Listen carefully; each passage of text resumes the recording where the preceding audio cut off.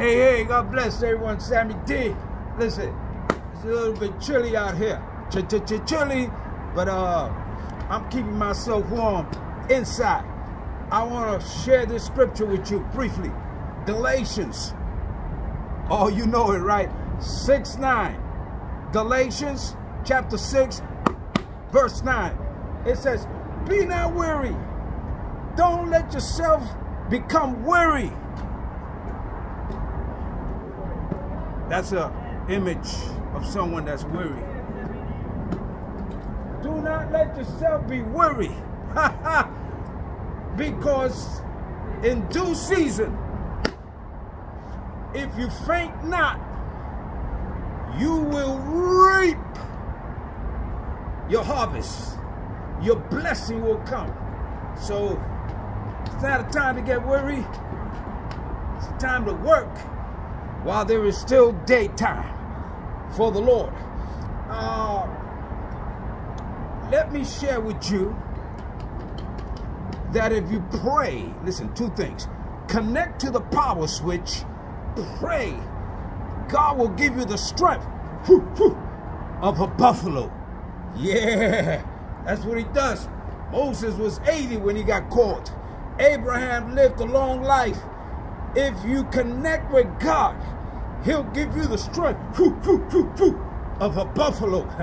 I'll be 70 in February. That's next month. 70. But I feel the strength of someone that's 40. Today, 70 is 60, 60 is 50. So you just got to take care of yourself. Don't be weary. Do like the Three Stooges and well-doing. Because you will reap a reward. It's coming. It's attracted to you. It's following you around. God has ordered it. God has commanded it. And he sent it your way. A blessing. The harvest. So don't be weary, my friend. Get back up. Like the boxer, he gets knocked down. He comes back up. And he's ready for another round. Can you say amen? I'm all hooked up, man. I feel all right. I feel groovy. I feel like I want to be in the movie. Groovy. Don't be worried. Remember that. Galatians 6:9. In well-doing. Keep doing the work of the Lord. Keep doing well to your neighbor. Keep doing well to your friends, your family, your pastor, your church.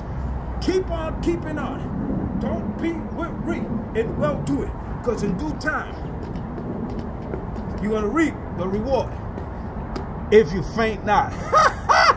Yeah, baby. Hallelujah. People looking at me say, that guy looks like a clown. He's dressed like one. He's acting like one. I don't mind being a fool for Jesus. My question is, who are you a fool for? I think it's time to leave. God bless you.